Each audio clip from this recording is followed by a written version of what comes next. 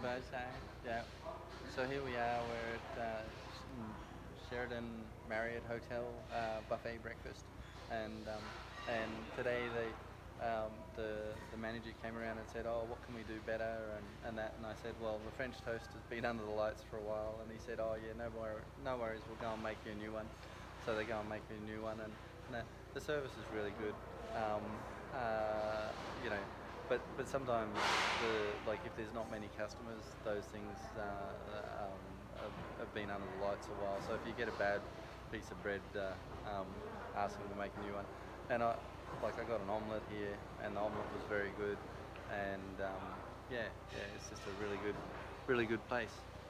So so I recommend their buffet. They're taking it all away now because we always sleep in and turn up late.